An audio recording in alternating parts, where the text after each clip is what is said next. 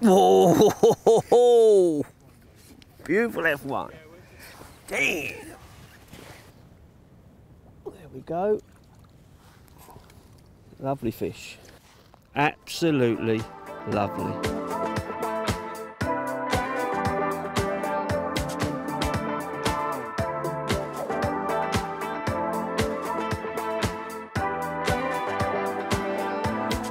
Well, here we are at the wonderful Rookery Waters, and as you can see, the weather's absolutely awful. It is going to rain all day, but we're shouting from the wind. We're sitting on Magpie, and they've introduced some new F1s. I think they've put like 1,000 pounds of F1s from 3 ounce to 2 pound in all the lakes, just to give it a surge of new fish. And I'm just going to take you through a simple session of pellet fishing and my approach, making it very simple and for you lads to follow and hopefully put a few fish in the net.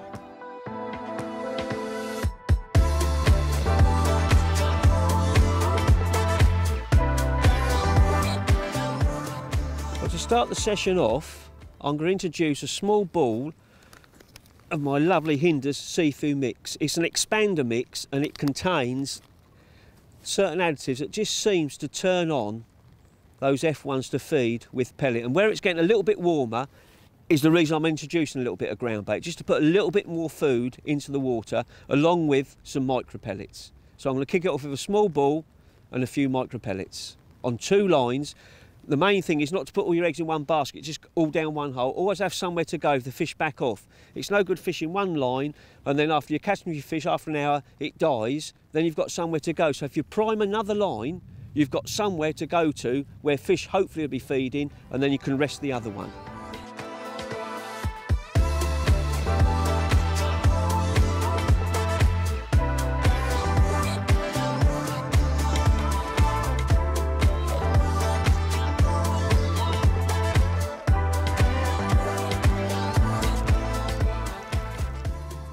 Putting a 4mm expander on there, turning it round,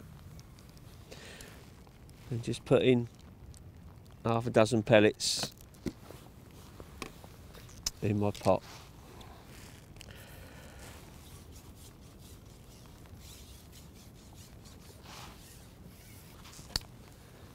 Tap those pellets in, lay the rig in, keeping the bulk shot away from my pole like in a pendulum, let it settle down. Then lift it up so it just straightens out, just to float 6 inches, then drop it back into position. And with the bulk shot I'm fishing on this rig, there we go, you can see the bite straight away. I've got a spread out bulk rig there as well, for if they do come up a little bit in the water. But always start on this rig.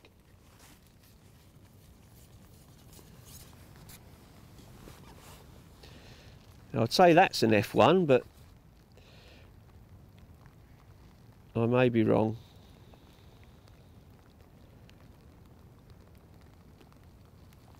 Yeah, one of the new F1s that they've stocked in here. I mean, these are absolutely perfect condition. Look at that, beautiful F1, absolutely lovely.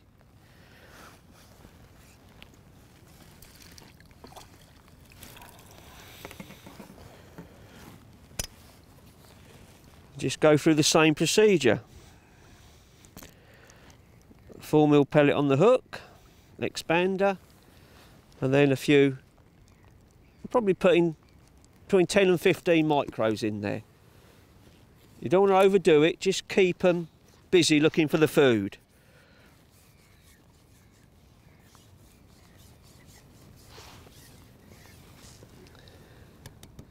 Tap them in. Lay the rig in again, just keeping it like a pendulum, just away from the end of the pole tip, lowering it down. See the float, just start the way up, lift it, and thinking in your mind then that the hook bait straightened out, and then just lower it into position. And you're looking for an indication straight away, because the float's all set up, you're just dropping it to the bulk, reading it to your float tip to your bulk shot, and anything touching that bait, it can lift it up quite quickly because all the weight's there, or she'll just shoot under.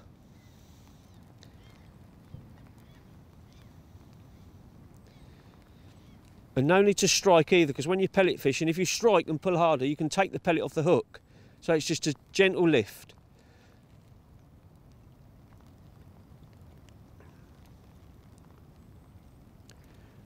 I always think in my mind, the bait's on the bottom, the fish are mooching around down there, and I'm just at dead depth. Every probably 30-40 seconds, I just lift it afloat and drop it back into position. What I'm trying to do there is get the fish to see my pellet move and take that quicker. Because if you just sit there, I'm trying to make it happen by lifting the float and dropping it. If you just sit there, you'll catch less fish. So it's a gentle lift and then lower it back into position.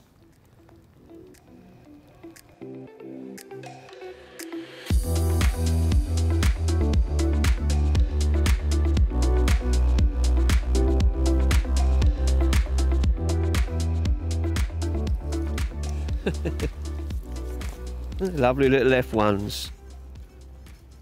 Beautiful little fish. Never seen hook before. Absolutely immaculate. Pristine condition.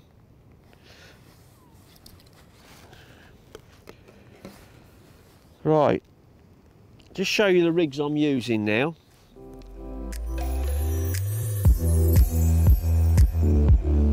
First rig I'm going to show you, I've set up two rigs. One is just a bulk and the other one's a spread bulk. And the main reason for that is if they do start to come up in the water as I'm tapping a little bit of feed in, they're not going to come right up shallow because it's too cold. But it just gives me the option to fish through the water with the pellet as well, as opposed to dropping it down on a bulk shotted rig. The one I started with is this rig, the bulk shot. I've got a 6-inch hook length. I've got an MXC 18 barbless spade end on a 6-inch hook length. In the summertime it may go down to 4-inch, but because I want a little bit of a drop, I've got a 6-inch hook length. Then I've got a bulk of number 9 shots, and then nothing, and that's on top of the loop on the main line. That's 0.16 paramicron to an 0.12 hook length, and the float that I'm using is one of my MP4s 4x14, and then as you can see I've probably got 12-14 inches between the pole tip and the float. The main purpose of that bulk rig is that when I lower it in, as I've shown, I can lift it and just drop it in and I'll see the bite instant. Unlike if I'm fishing a rig through the water, which although you'll see some bites if it shoots off with it, sometimes they can take the pellet off the hook, and they do when you're pellet fishing with a soft pellet, with an expander, they can take it off the hook and you float away something, you're not seeing anything. But with a bulk rig you see the bite much better, because if you're lowering it down and they intercept the bait, the float will just go flat. It won't go down because it stopped the bulk shot from going down. So you instantly just lift up and you've got a fish on. But with the spread bulk, they can sometimes take the pellet off the hook without you seeing. And normally my preferred rig is a bulk shot, so you're lowering it down to the fish, lifting it up and then looking for an indication straight away. If I put that down and show you the spread bulk, it's the same float.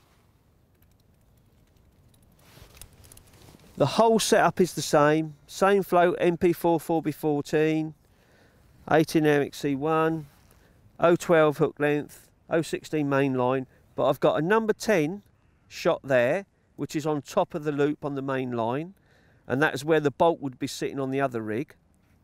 And then I've just got number 9s spread out, probably a foot from that number 10 that's a dropper. Now you can spread them wide if you want, but I like to keep them sort of a close spread bulk over probably about 5-6 inches, so I know that's falling through the water on the drop, but a little bit faster so I can get the float to lift up and register and see any indication on the float. But even with that, sometimes they can have that expander pellet off the hook, unlike they can with a bulk rig. So I always start with the bulk rig, and if I start to miss bites or I think they're coming up a little bit, I'll lay the rig in where I'm fishing the spread bulk through the water. Very simple but very effective. I've caught a few fish on that shorter line. I'm now just going to have a look on the longer line. I've gone to about 8 metres and I've gone to 13. obviously as it warms up a lot more, you'll catch, normally F1's carp, you'll catch them in a couple of foot of water, they'll go into the shallow water, but because we're only just coming out the cold snap, they tend to be just down in the deeper water still. But I'm going to try the longer line just to rest that shorter line. But what I tend to do is, in my pot I'll put in twice as the amount of pellets. Where I'm feeding say a dozen pellets on the short line, I'll put in probably 25, 30 pellets.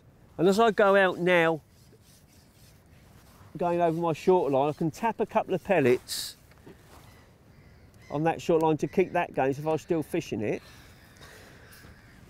And then going on to my longer line, I've still got some pellets in my little pot. And so I can tap some in there, as you can see. And I've fed both lines without trying to do it twice, just saves time.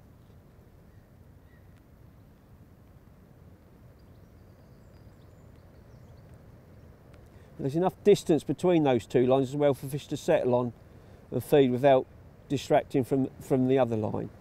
But it just gives you somewhere else to go to maybe nick a few more fish.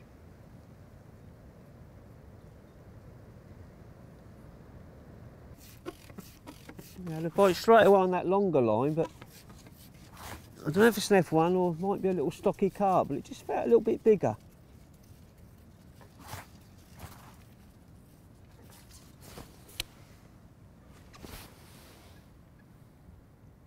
Yeah, I'd say that's a carp, but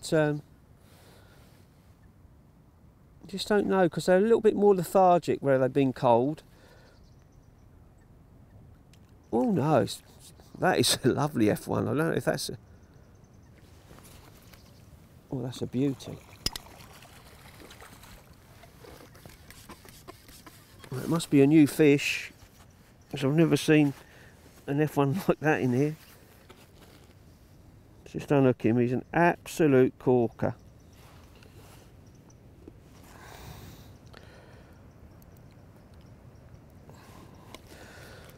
I'll lift him up, let you see this one. He's an absolute beauty. Oh, full of life. Look at that beauty. Absolute gorgeous. Probably 2.5 pound. Mint condition. What a beauty.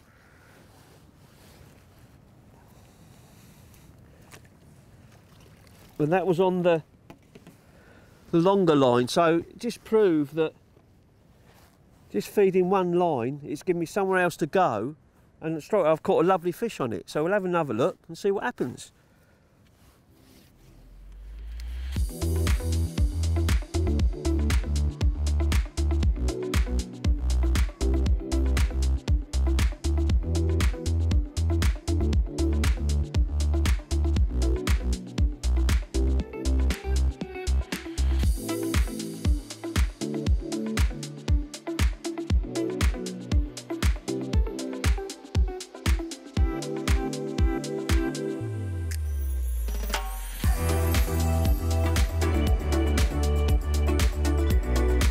Just hooked a proper carp that shook its head as I lifted up thinking it was a small F1.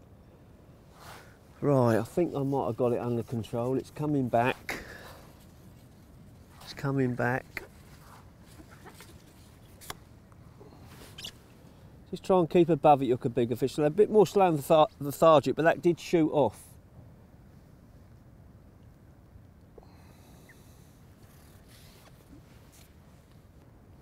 That soft 8 to 10 hollow, it really does the job, it's lovely.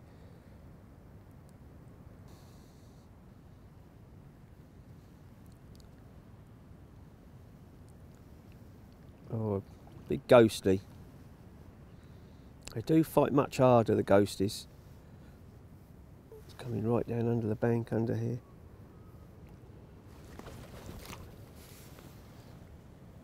There we go.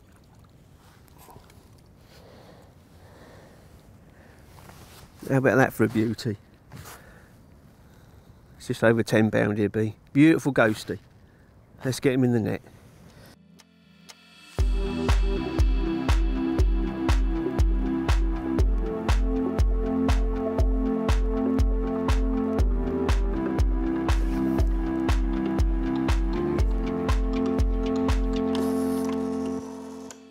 Well, I've just had about 6 or 7 fish as quick as I could get in on that short line. F1, small F1s, but I just feel the longer line's better, so I'm going back out on that longer line because I've had a couple of carp on that line as well. But that'll give that short line a rest. So I've been on there about half hour and I've caught a lot of fish, but not as quick as I would on this longer line. So I'm just going to see if those fish are still there. I haven't fed it since, so I haven't fed it for probably 30-35 minutes. But I put some feed in there before I come off it, so we'll see if they're there now. There we go.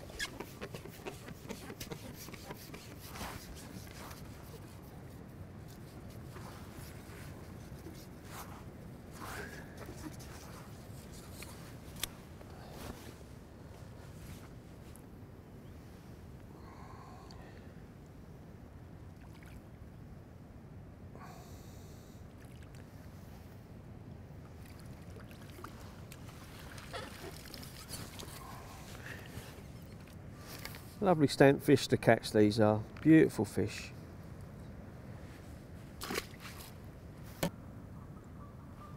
Oh, this is absolutely lovely. What can be better than catching a fisher put on soft pellet? What a place this Rookery Waters is.